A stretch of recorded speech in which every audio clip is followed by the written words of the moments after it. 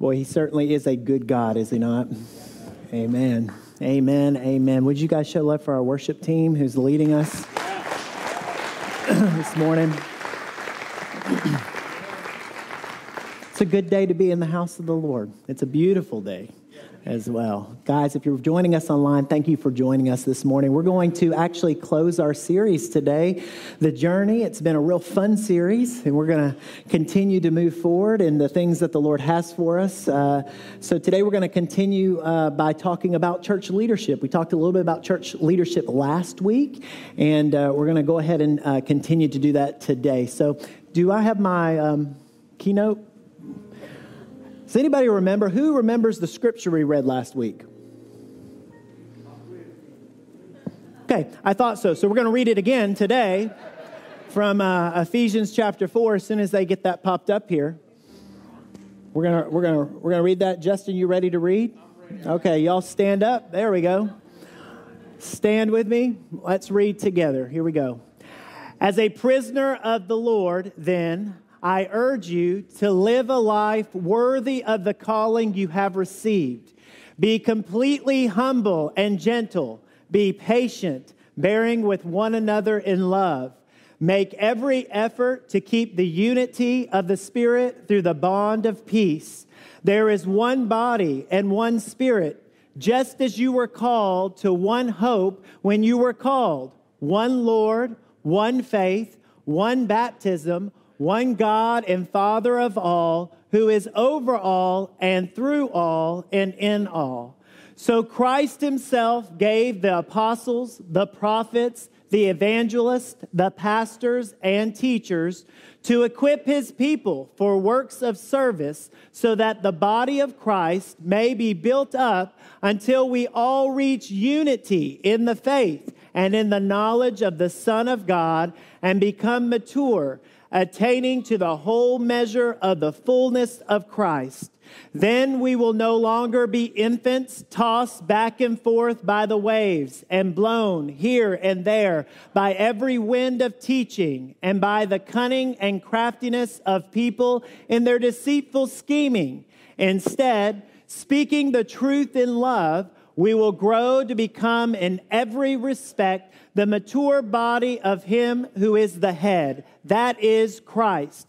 From him the whole body, joined and held together by every supporting ligament, grows and builds itself up in love as each portion does its work. Father, I thank you for your word.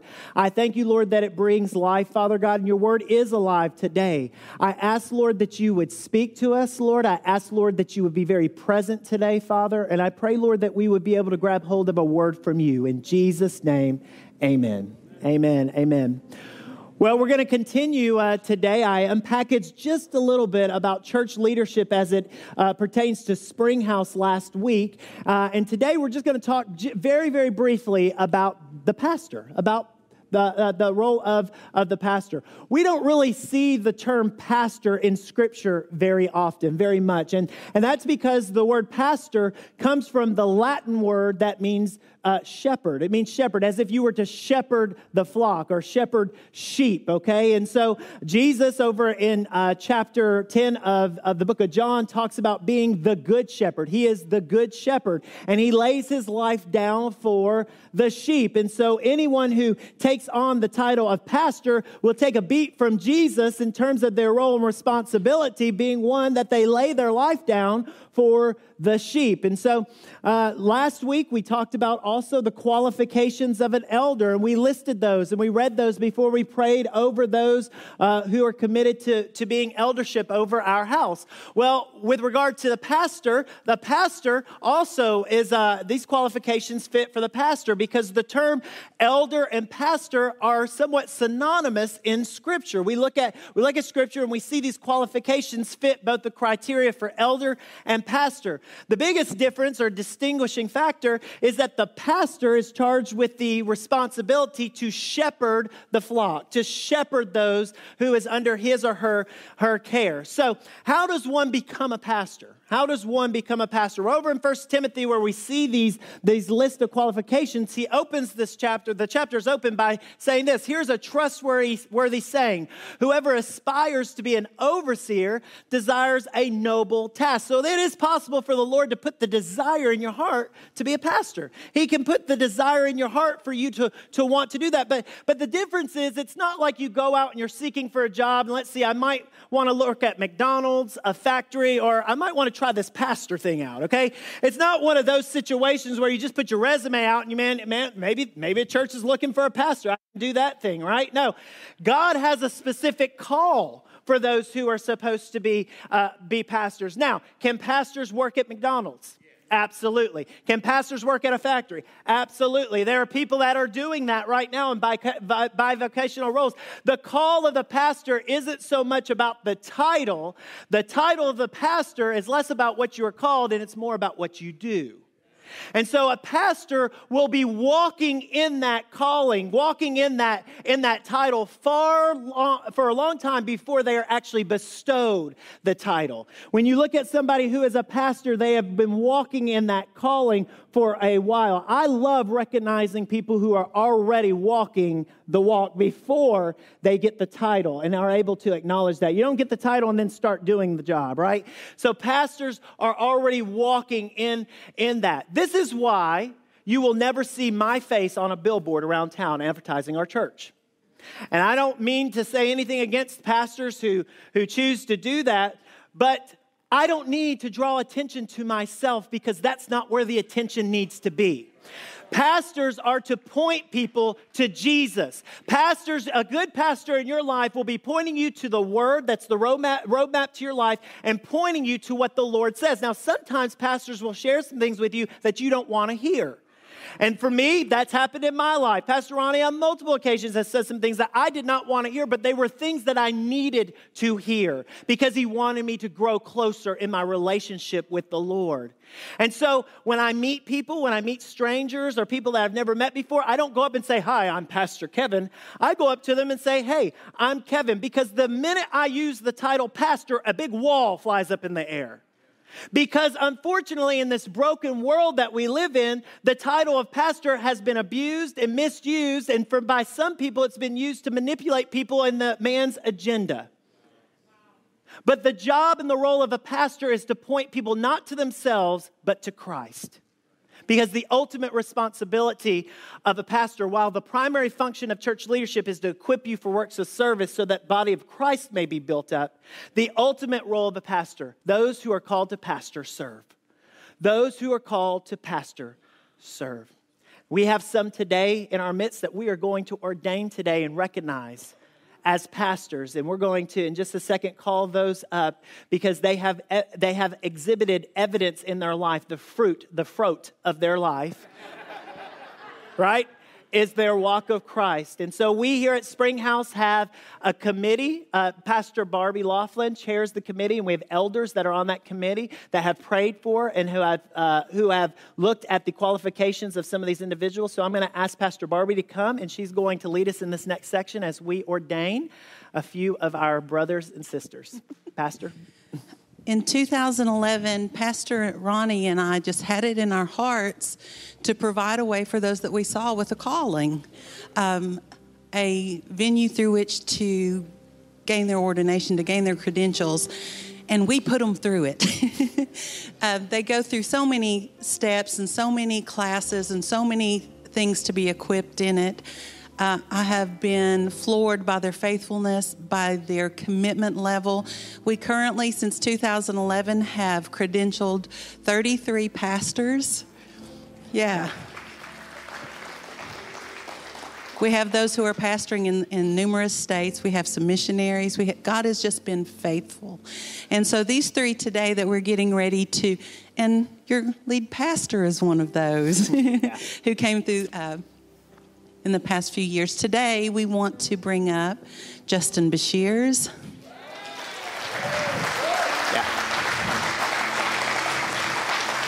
James Jensen.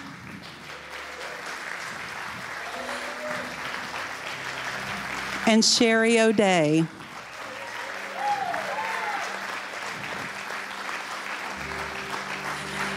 If those who are going to stand behind and support would come and stand with them, and then right behind them, if the elders could come and be a part. Here comes Arwen, Jeremy. Elders, would you join us as well?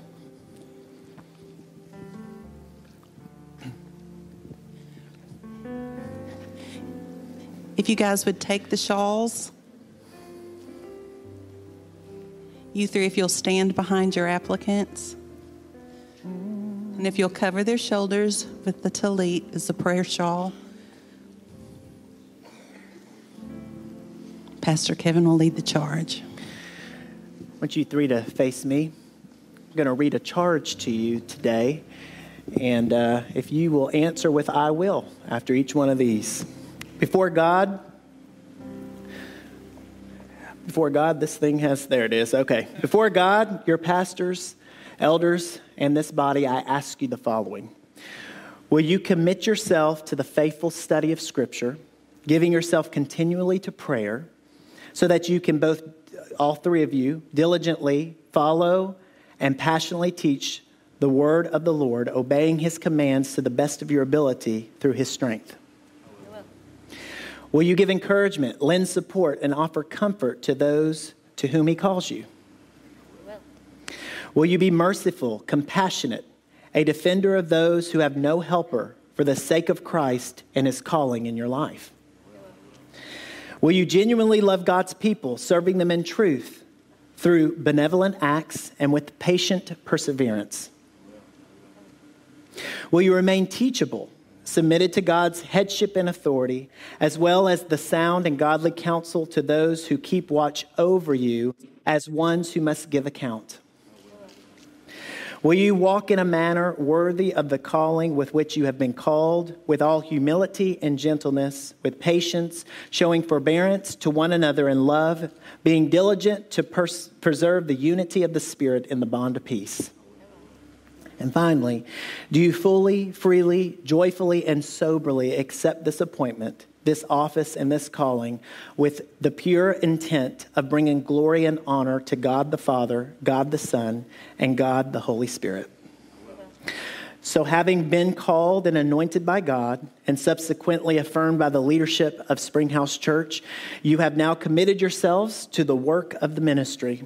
In light of this, our right and fitting response to your calling, your anointing, your equipping, and your commitment, it is now to move publicly to acknowledge what God has done by ordaining you to the office of a minister of the gospel. Would you all please stand and stretch your hands this way as we pray over these three? Father, we thank you for who you are, and I thank you, Lord, that you appoint and you call those whom you desire to serve in a variety of capacities, especially that of the pastor.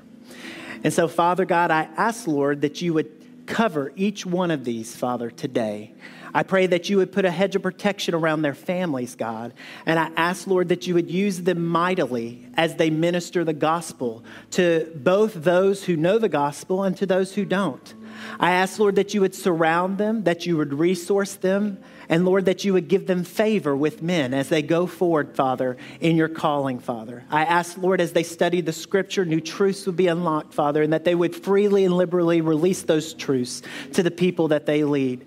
Lord, as the lead pastor of Springhouse Church, Father God, I trust these three, God, and because I know that you trust these three to be shepherds over your people. So, Father, I ask that you would use them, that you would bless them, Father God, and Lord, that you would completely surround them in the name of Jesus. In Jesus' name we pray. Amen. Springhouse Church, I present to you Pastor Justin Bashirs, Pastor Sherry O'Day, and Pastor James Jensen.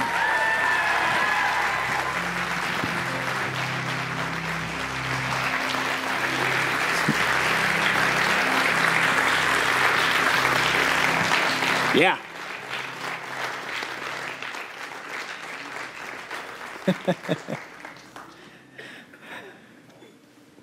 God's going to do some things in Springhouse Church, let me tell you. He's been doing some stuff, and he's got some things ahead for us as well, including right now. Last week, we heard from two of our associate pastors, Pastor James and Pastor Barbie, and today we're going to hear from the other three associate pastors. I've asked each to pray for a word or a phrase for this season of Springhouse, and I'm excited about what they have to share. Would you all please welcome Pastor Will Severe? Hey, everybody. As you know, I'm Will Severe. I'm your worship pastor, and this is my family. Most of you know Tisha, my wonderful favorite person that is living with me on this earth. Where is she? I love you, dear. You're my favorite.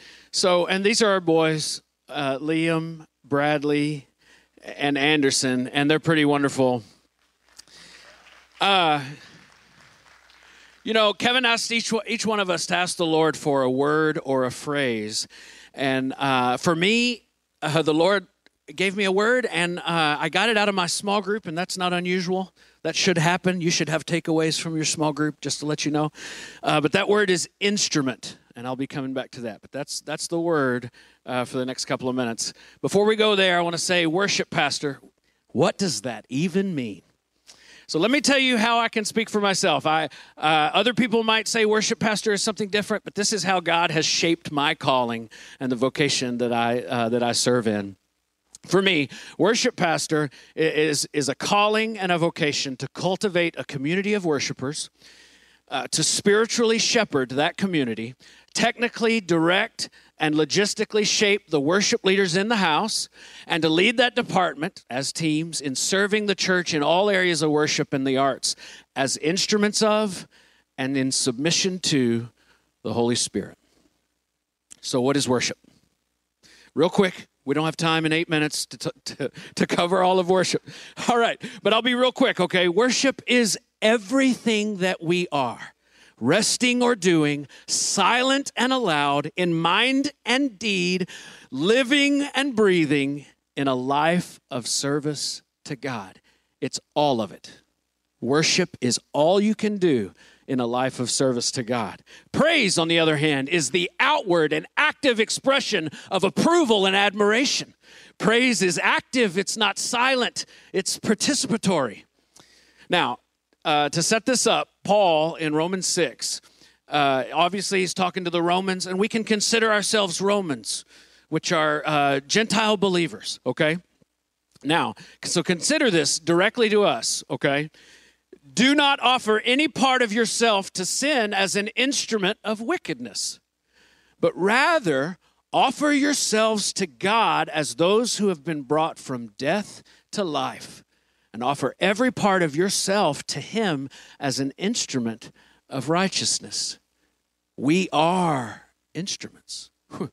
We're either instruments of righteousness or instruments of wickedness. Now, the choice is ours. And none of us have reached perfection, as we know in this house. Don't fool yourself into thinking I'm talking to the big sinners. We're all the big sinners.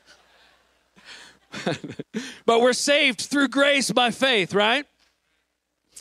An instrument on its own cannot make music. It will sit there. So we are an instrument, but we must play our instrument. So whether you realize it or not, you are playing your instrument.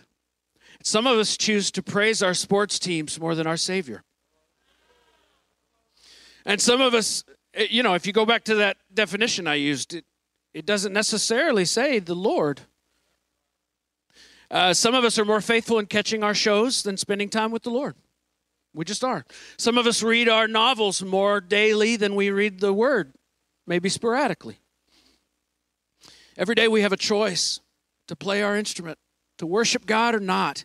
It doesn't mean God will like you better or he's no respecter of persons. It doesn't mean that everything will go right, because in this world you're going to have trouble, right?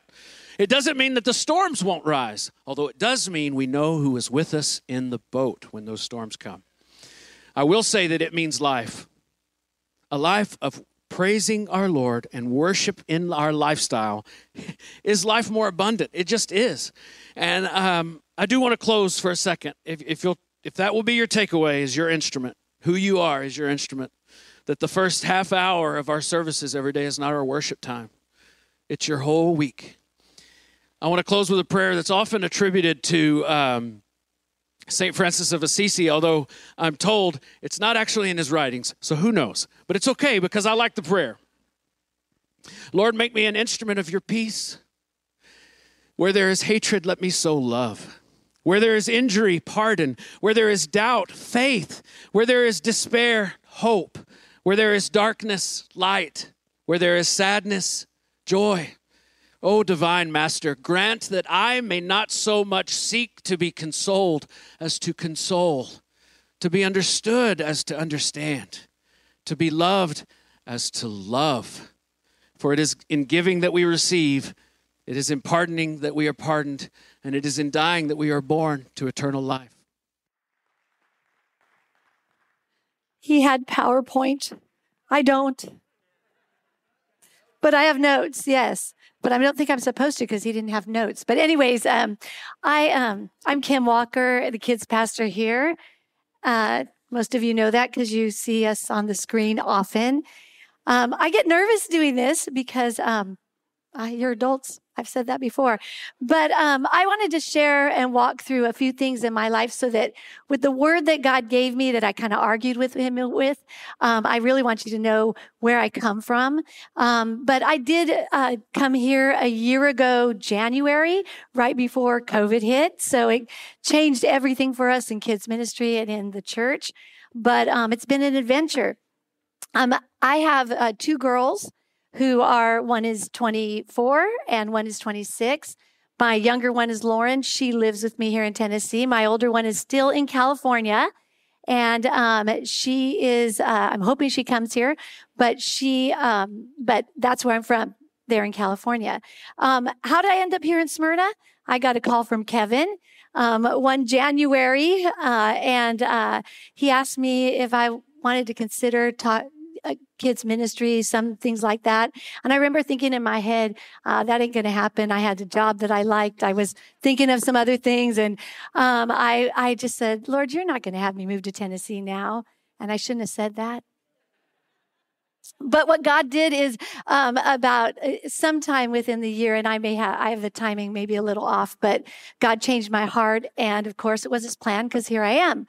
And so that was a big surprise and a twist in my life. I'm going to give you a few twists that happened in my life. And when I say twists and turns, they're surprises, things that change the direction, things that we don't expect, things that might be fun, but also might not be fun. So in my life, some of the surprises is my dad went from a general contractor when I was in middle school, and he became a pastor. Totally changed our financial situation. Big surprise. When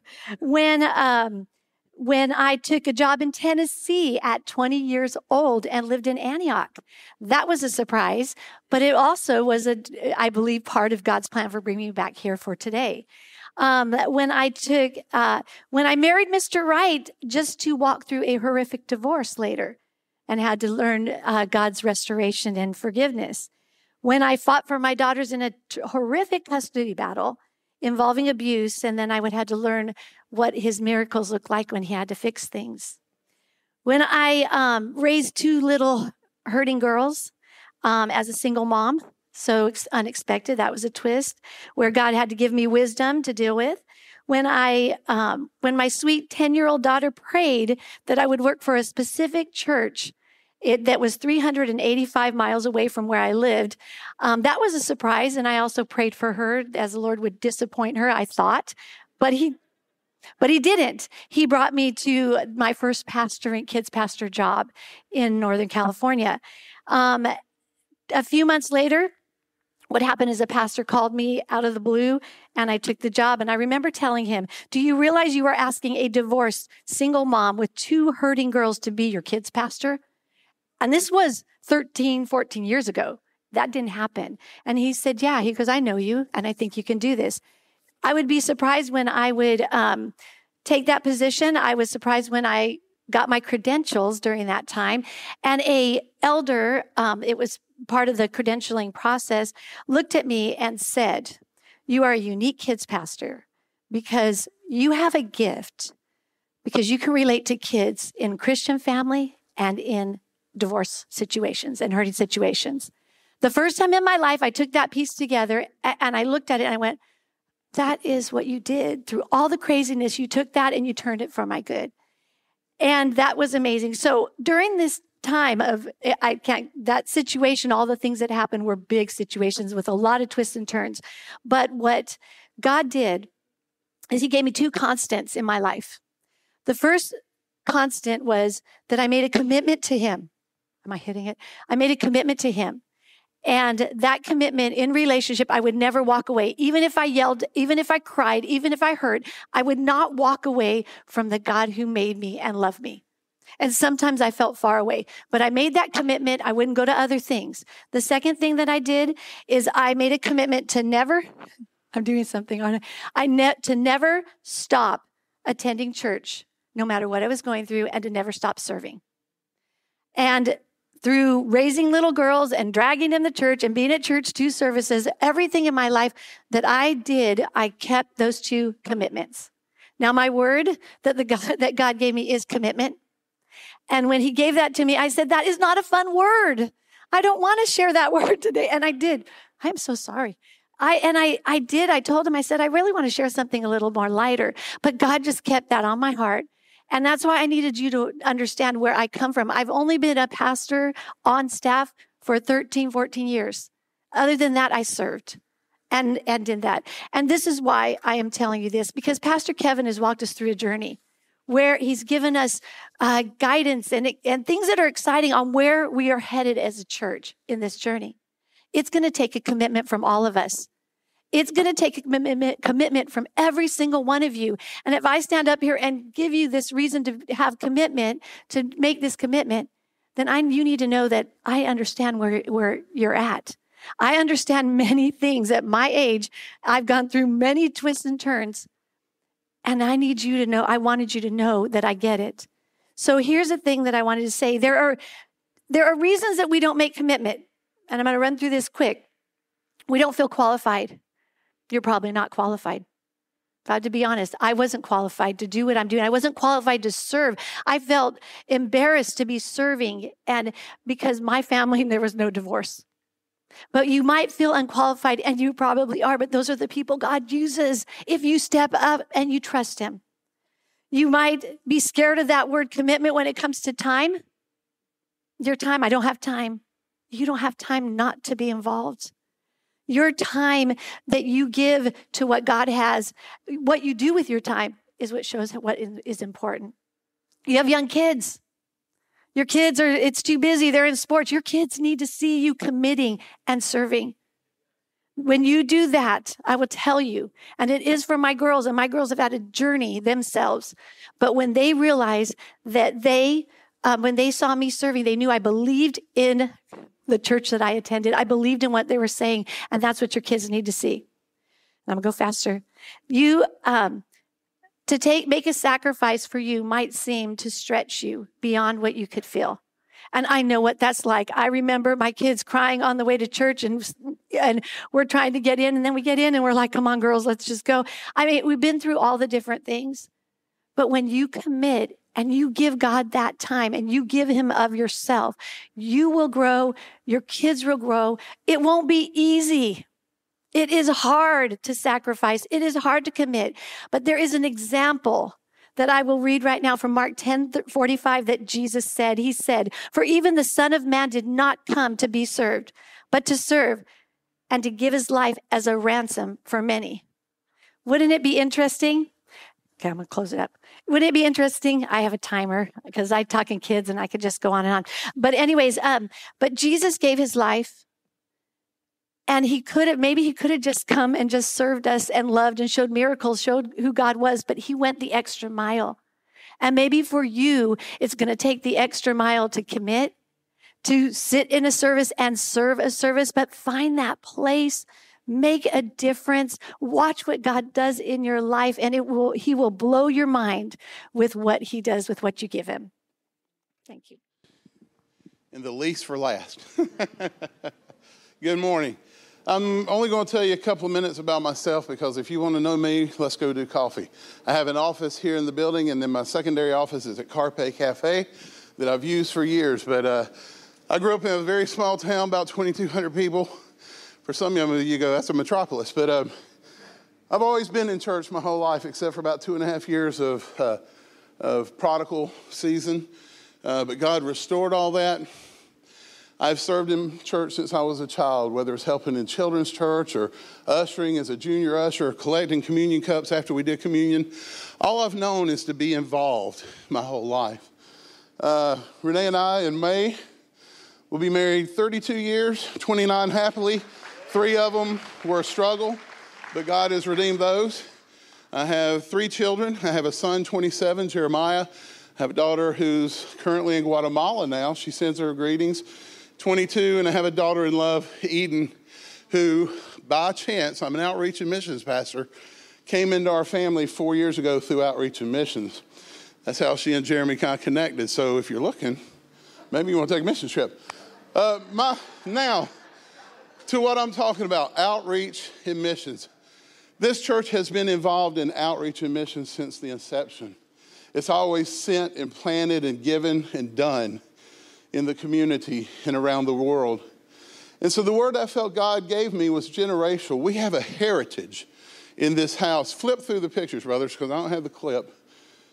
Here's some of the things we do now. You can see that we're wanting to do things that the whole family can embrace and be a part of. Time of fellowship. It's not just all hard work.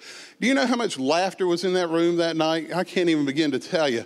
But doing things, we want to involve our children's ministry and outreach in local fellowship. This is during the tornado in last year, and some of our mid-20s and teenagers went to Mount Juliet and served on their own. They just knew it was a call. This is a group from about 12 years ago on a missions trip. West Virginia, there's various ages. Missions and outreach is not people between 35 and 45 going and building something and making something better for somebody that's less than. It's about community and fellowship. Look at the variety of ages represented in there. This house is a house of generations. What good would a church be that's all 65 to 80? You'd be full of warriors that have done their time, but it's a little difficult between 65 and 80 and go to do. But we need their wisdom. We need your wisdom and your resources and your prayers. And you can come on some of these outreaches and just be a face there on the outreaches. We need that middle generation. We need that 35 to 55 because we need your strength and your wisdom and how to do things and think about things. Hey, you 20-year-olds, 18 to 30, we need you. You know why? Because somebody's got to pick up that 40-gallon bucket of paint because I'm not doing it.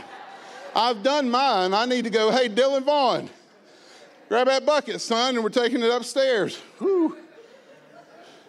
But we also want to have things that involves our children and our local outreach here in the community. It's about family. And what is the third thing that Pastor Kevin said? Healthy family. Where's my God? Where am I at? I still got 4. Worship team, if you'll come on out. There's 13 of us going to Mexico. Leaving Thursday. Don't clap. I want you to think about things and process. I can't go to Mexico. I can't go to Guatemala or Honduras or Cambodia. I'm just telling you all the places we serve. Kenya. We have missionaries around the world that we've been to and served with teams.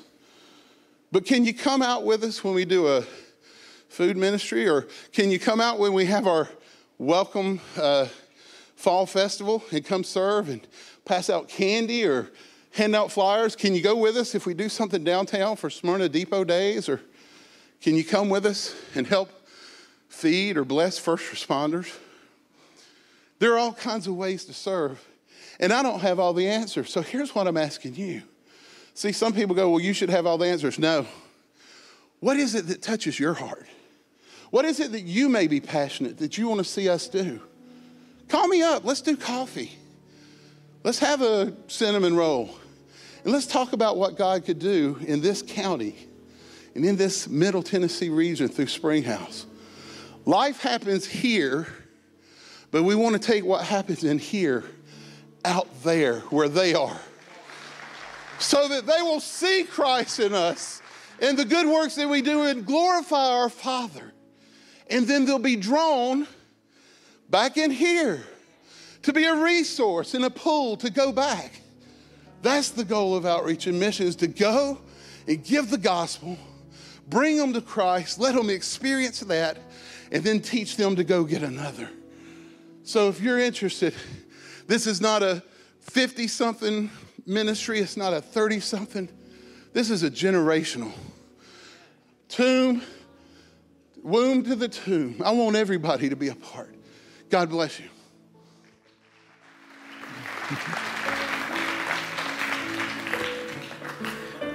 We started this series by talking about how important community is. And one of the things that I want you to leave with, in addition to all these rich words, is that you weren't created to be isolated and alone. We were created to be together in community. And so as we journey together, as we close this out, we want to do that together. God has such blessing in store for those who honor and walk in obedience to Him, who are chasing after Him. And you don't have to have it all together. Do you know that you don't have to have it all together all the time? How many here are in process? Anybody in process? Yeah, we're in process. But boy, what a wonderful thing to process alongside other people who are also in process. We'll get there a lot faster and a lot better if we do it together. Would you stand?